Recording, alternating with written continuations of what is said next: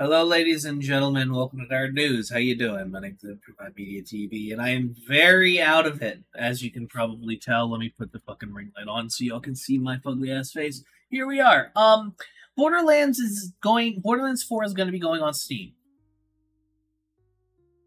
Because of course it is. Let's be so for real right now. The only reason why Borderlands 3 was so willing to, go with the Epic Game Store was because of the benefits offered to publishers. The financial benefits of I think it was like just a 12% cut going to Epic versus the 30% that Steam took. Unfortunately, despite Tim Sweeney, leader of Epic, fucking pumping all of that time into the Epic Game Store, it didn't really amount to much. The Epic Game Store is still kind of cheeks, and no bueno.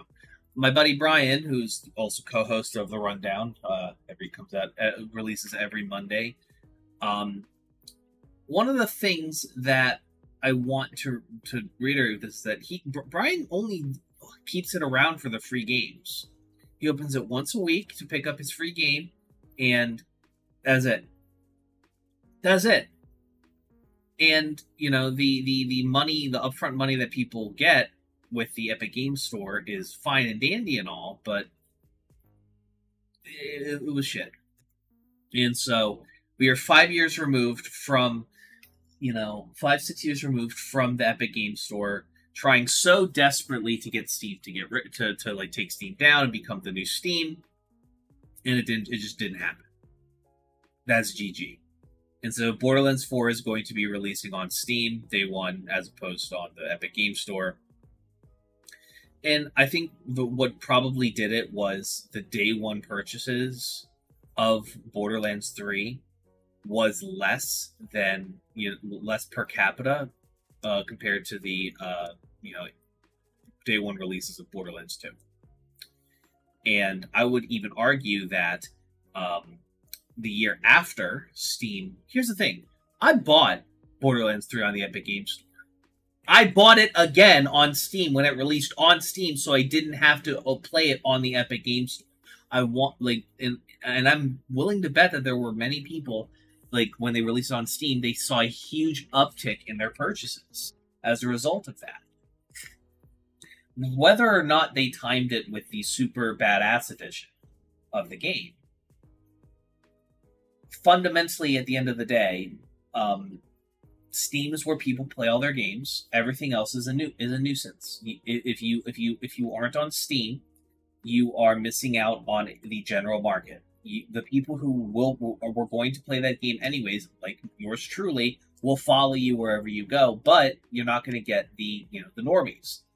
Borderlands 2 was a huge game even for people who weren't Borderlands fans. I played Borderlands 1, I played Borderlands 2, I played Borderlands the pre-sequel. Borderlands the pre-sequel is probably the best all-around Borderlands game in terms of writing, gameplay, guns, and feel. I will debate anyone on that, by the way. Y'all feeling just wrong about it. And ultimately, Borderlands 3, was purchased more through their internal revenues,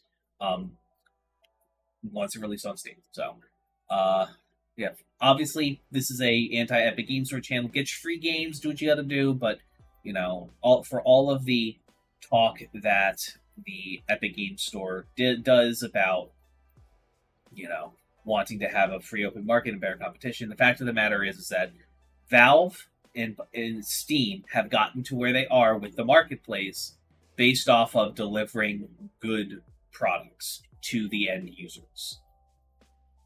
The entire aspect of the Steam Deck and the fact that the Photon wrapper makes it so most people have to do to enable their game on Linux is literally just hit a button.